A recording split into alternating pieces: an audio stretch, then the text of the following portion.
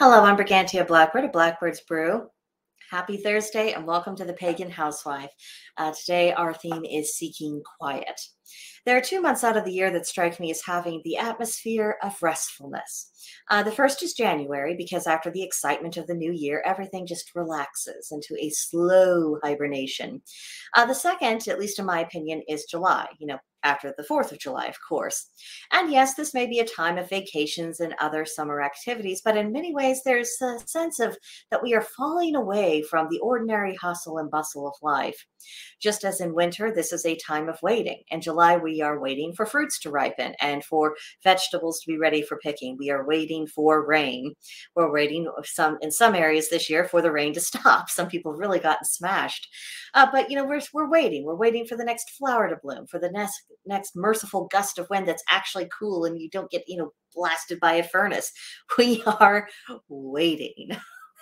Now, of course, there's still routines that we have to fulfill. And granted, those routines might be physically more active than what we experience in winter, but it can still feel like time is crawling. I mean, you remember when you were a kid, that sense of summer just being everlasting until the last couple of weeks before school restarted. But, when you were still in that spot where everything just kind of went along without really feeling the passage of time, that's this kind of feeling that I'm talking about. There does come a point when we do feel like that sun is just going to shine for forever and the heat is just going to be here for forevermore. And, thoughts of autumn is like a fantasy.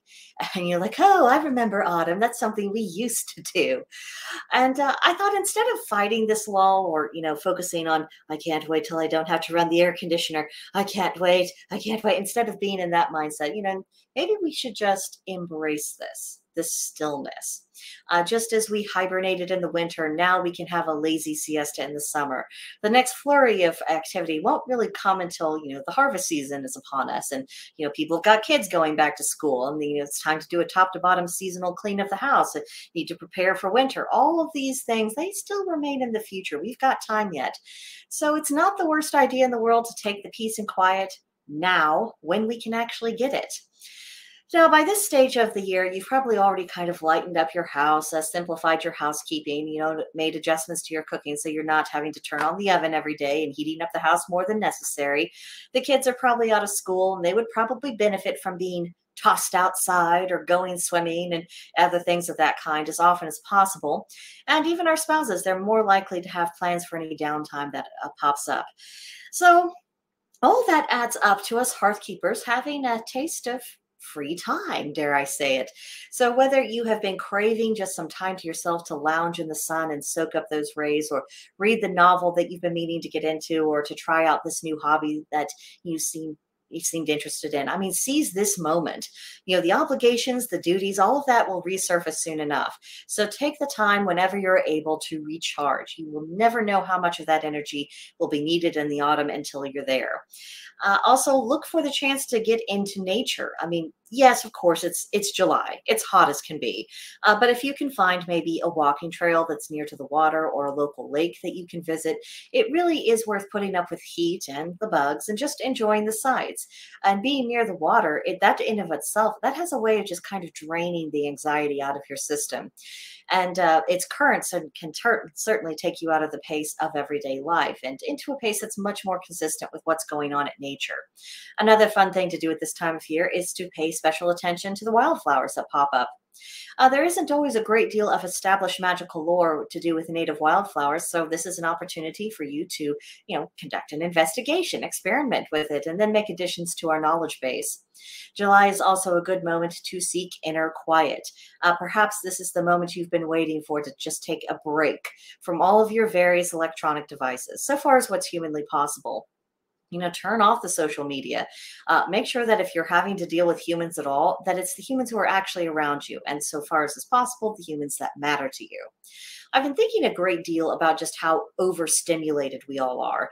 We've all become like highly strung addicts looking for the next fix, whether it's that person who's addicted to getting likes on social media or the person who's addicted to the news, always looking for the next disaster.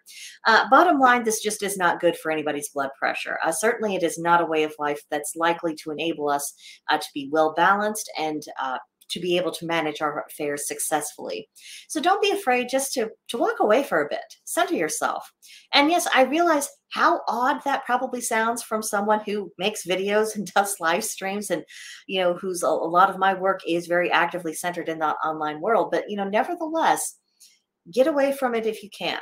All of the online craziness will still be here after you take a breather. And you might surprise yourself with how relaxed you feel after just being away from that. And take the time for your spiritual explorations as well. The spirits of the land are active with all of the season's growth, and you may find yourself bumping into deities that you haven't encountered yet. This time of year can be quite restorative, and it's a time of wonder, if you give yourself permission to experience it. So why not? Why not? But those are my thoughts this week. Let me know what you think about this in the comments below. You can click on the link in the description box to take you to Blackbird's Brew Ungilded. You can get to know me and the rest of the gang there and start being part of building that pagan community after you've managed to get a break from all of the social media stuff. So I think that does it for now, and I will see you guys next time. Bye.